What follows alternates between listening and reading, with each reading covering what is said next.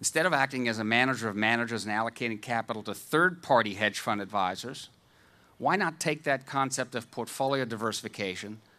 and apply it internally to a hedge fund that we would manage ourselves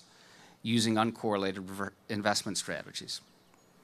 So in 1992, we did just that, and we launched Highbridge Capital, one of the hedge fund industry's first multi-strategy funds. Now I'm going to fast forward 20 years and simply tell you that Highbridge has grown from a small multi-strategy hedge fund in 1992 into a $30 billion alternative asset management institution today with offices in New York, London, Hong Kong, and Sao Paulo. The purpose of me describing this journey is not to boast about the success of the company I co-founded 20 years ago, but rather to point out a very important ingredient that's been a vital part of its success: adaptation.